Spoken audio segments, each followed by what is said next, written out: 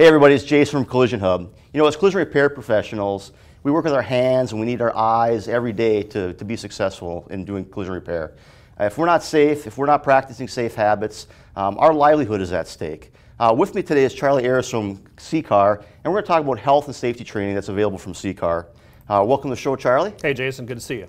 You know, we're going to talk a little bit about CCAR, what CCAR is, what they do, talk about some of the benefits of training, not only from a personal protection standpoint, but also some of the laws that are required. And then we've got a special announcement at the end of the show that we want to share with everybody. So, Charlie, why don't you first give us a little bit of information about CCAR, what exactly, what do you do?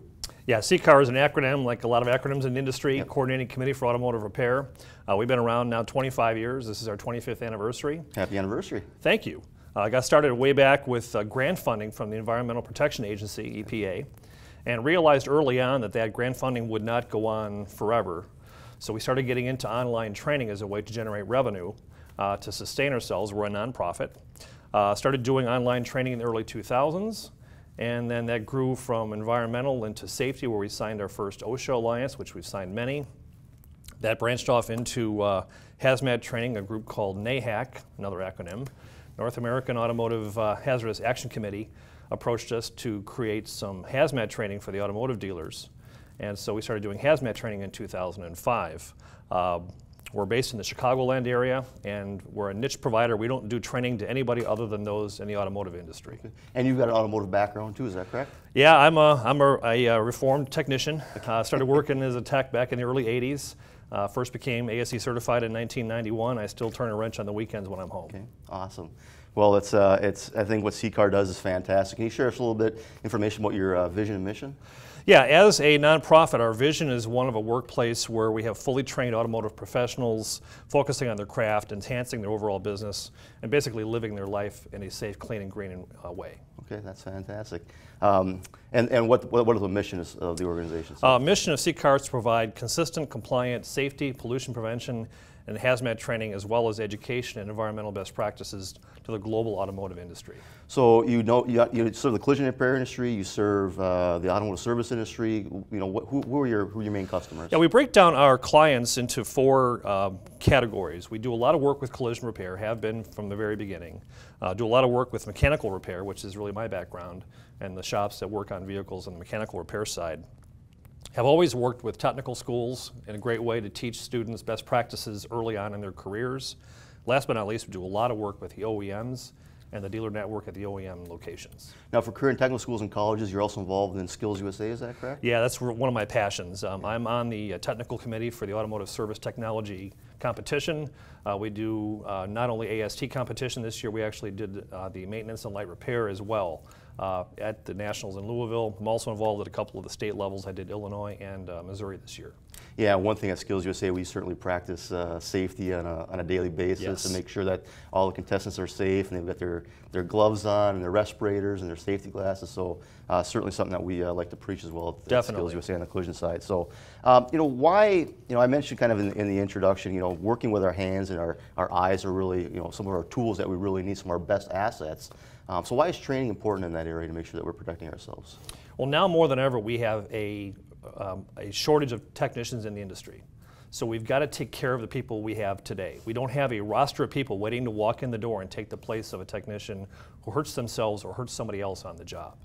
So we are focusing on teaching best practices to the staff, to the management, to learn how to prevent those accidents from happening in the first place. Not to mention the direct or indirect costs that happen if somebody gets hurt on the job, they're off the job, they're not making a wage, you know, the insurance rates go up, OSHA gets involved, it gets expensive. Yeah, so you know, granted, you know, if a painter's out of shop for a couple of days or a week or a month, or a heavy-duty structural technician, that certainly can hurt the bottom line as well as that technician's paycheck as well. Exactly, hurts the shop owner, hurts the management, hurts that technician. I mean, physically, obviously, hurts them if they're off the job with an injury, but they're not making the wage they would make if they were on the job. And it's also the law, right? I mean, you need safety and hazardous material training. Is that correct? Yeah, if you're following the OSHA requirements, OSHA says you should train your shop staff on safety best practices before they start working on the shop floor, and then annually thereafter. Okay. And the DOT also requires training, is that correct? Yeah, DOT is another area that we do a lot of training in, Department of Transportation. They oversee in our area anything that involves a hazardous material. There are a bunch of hazardous materials in vehicles these days you may not realize. seatbelt pretensioners, lithium batteries. The big one we work with these days is airbag modules. Airbag modules are considered a hazardous material. Sure. So if you're handling these materials, whether you're a shipper receiver, a technician, a manager, or a parts driver, DOT wants you to train on hazardous material best practices within 90 days of starting on the job, and then every 3 years thereafter.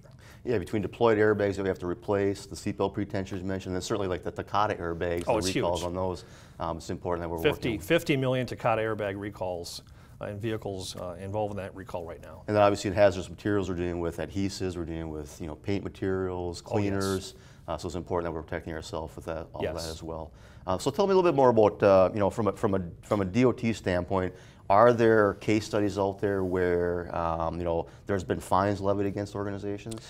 There have been, and it goes across industries. But there was one fairly significant MSO that got hit a while back with a fairly significant fine of over $1 million.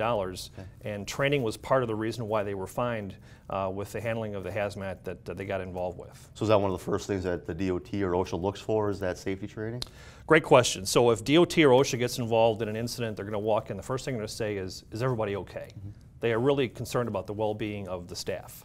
And once that's been cleared up, the next question they're going to say is, show me your training records. Show me you've trained your staff on best practices within the requirements of both DOT and OSHA. Okay. And you mentioned the OSHA. What are the OSHA requirements as far as when they need to be trained?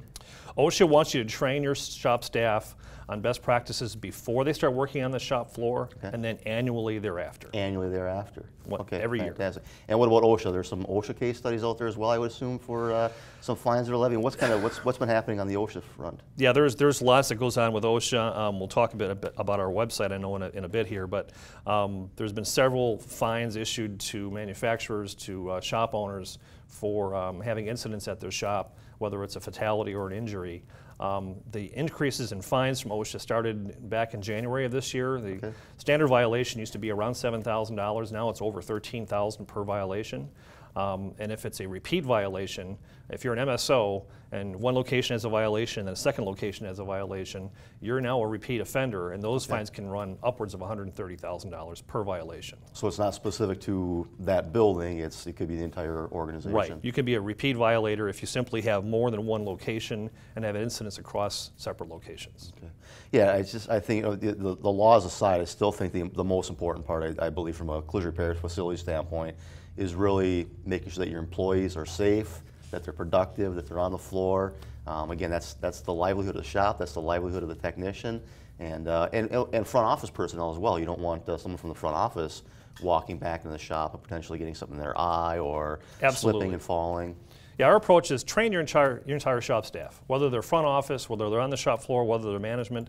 They should all know safety best practices. All right, Charlie, so none of us want that knock on the door with OSHA there. How does that typically happen? What happens? What makes OSHA show up at your shop? Well, heaven forbid there's a fatality in your shop that's going to bring an OSHA inspector in, but that doesn't happen all that frequently, thank goodness. In my experience, the most common reason why OSHA is going to be in your shop is going to be due to an employee complaint.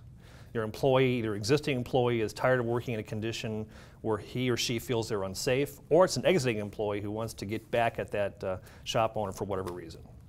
All right, now could it come from a third party? Does it have to be an employee that it typically calls? It could happen. I mean, if it's a third party that calls OSHA and says that they have a concern about an activity that they've seen, OSHA will take that into consideration as they do their rounds of inspections. Okay. Now, you mentioned yesterday when we were talking a first-hand experience with an OSHA inspection. Can you share a little bit about that information? Yeah, I worked for an employer, and we had an OSHA incident where they came in and did an inspection, and we had a number of violations, of 3 or 4 violations where we had to address. And then we had a conference to discuss with OSHA the outcome of that. So the first thing we did was remediate all of the issues that they had found in the inspection. And then we came into the conference with our training records. Okay. We had used the CCAR training to train our staff on safety best practices, and we talked about the OSHA alliance we have in the automotive industry, and that greatly reduced the amount of the fine we eventually paid because we had taken immediate action to remediate, and we showed that we had trained our staff before this incident happened. So very similar to a lot of things that Collision Hub talks about with our documentation course. Documentation again is key here. Oh, definitely. Yeah, you got to show the documentation. You've got to correlate the training records with the staff you have on site. So when it comes to the safety and hazardous material training, what exactly does CCAR offer? So we have all of our courses are offered online. We have a suite of over 20 courses available 24/7, 365. You can take all the 20 courses if you want, or just those courses that are specific to your job function or to your industry. All right, so it looks like we've got a lot of information here on the website. All your different links to the different products that you offer, and you mentioned OEMs earlier. Tell us about some of the work that you do with some of the vehicle manufacturers that are out there. Yeah, going back to 2005 when we launched the Hazmat U product, that was developed at the request of the OEMs. So we service literally every single OEM right now with our Hazmat U product and their dealer personnel. One client in particular is Fiat Chrysler. They have a master agreement with us where we're training every single one of their dealers across the US and Canada on hazmat best practices. It's been in effect since 2016, and we're right now at about a 95% compliance rate within the Chrysler network. That's pretty impressive, 95% compliance. We're happy with that as they are as well. That's fantastic. Now, another thing you have on your website is you've got a blog on here, correct? Right. So we'll post information on the blog relating to safety information, DOT information, industry information as it comes about. So we just, for example, launched some new content within the Hazmat U product around lithium batteries. Okay. So we wrote a blog about that in a press release. Okay. And now, obviously, CCAR is a national organization, OSHA, DOT, national organization as well. If I'm looking for something, what can you do to address some of the maybe local or regional or state compliance issues that are out there as well? Yeah, so we are the OSHA Alliance partner for the automotive industry, so we leverage that to get information on the website. So simply go into the resources page and drilling down to your specific state will give you information that's relevant to your jurisdiction. Okay, so I can go to the CCAR website, I can click on my state and pull up the rules and regulations for that. That's fantastic. Those are updated on a regular basis. That sounds like an awfully large task to maintain that, I would imagine. It's important to get the best information out there. That's what we're here for. Okay, cool. Well, let's log into the website here. I'll click on our login button here and log into my account. And so one thing that we talked about, Charlie, is you've got a free course available for everybody. Is that correct? Right. As part of the OSHA Alliance agreement, we've come out with the first of several complimentary courses for safety best practices. The first one is around absorbed glass mat batteries, AGM batteries. In a nutshell, these batteries are sealed. They're not vented like the traditional flooded lead acid batteries, and so you can't charge them like you would the old-fashioned batteries like we had around when I was a technician back in the 80s. Okay.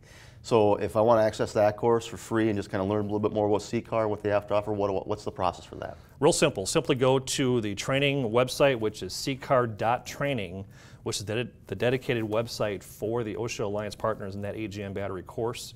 You go through the course. It's about 20 minutes in length. At the end, there's a final exam. You pass the final exam, you'll get a certificate of completion right there on the spot. We'll also keep that in the system for you. Yeah, talk a little bit more about that. You keep it in the system, so not only can I get the training, but you also do the tracking from my shop Oh, as definitely, well? Yeah. So you can always print the certificate when you're done with training the class. Okay. 80% or better in all the courses gets you that attainment. And you can download them electronically, you can print them on site. We always keep them within our learning management system for future reference. Okay, so I can log in and look at my training records and pull it up. So if I do have an incident and I do need to prove that I've gotten some education, then you can log in yourself and pull it down, or just give us a call and we'll print them for you. Okay. Well, let's talk about another course. You've got your auto surface course, and that's dealing with a little bit more with transportation of hazardous materials, and what types of information is in there? Yeah, this is the main course within Hazmat U. This is what most of our clients take to ship products within the mainland USA. It really covers all of the items involving what a shop may work with: the seatbelt pretensioners, the batteries, the Takata airbags. And how does a course like this get developed? Who do you work with to develop a course like this?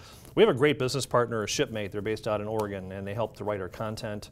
They update this on a regular basis. There's always evolving technologies, evolving regulations. So we just, for example, put in some new content relating to lithium batteries within the course. Okay. This particular course can take over 2 hours to complete if you want to take the time to listen to all the narration. What's the average length of a course? Is there an average length? I mean, you went to the battery course about 20 minutes, and this one could be... Yeah, this is one of the longer courses because it's so content heavy. So this is a little over 2 hours.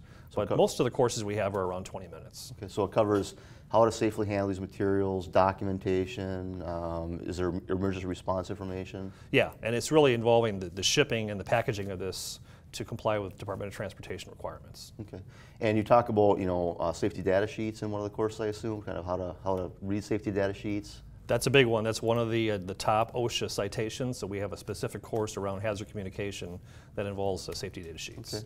What's another popular course for collision repair technicians? I certainly recognize that all the courses are kind of essential, but what's one of the more popular courses? Two come to mind. There's a course around respiratory protection, which is a big one. So the technicians are using the proper PPE to cover their face when they're spraying. And then there's an entire course around personal protective equipment, PPE. So those are two that are very popular within the collision repair industry. So which gloves to wear using different when you're working on different operations? Gloves, boots, eye protection, coveralls, everything. And certainly the respirators is a huge one. Definitely. Knowing which respirator to wear in which situation. Right. Yeah, so once you're logged in the system, you can see all the courses that are available. You can take all of them at the same price, or you can pick and choose the ones you want that are specific to your industry.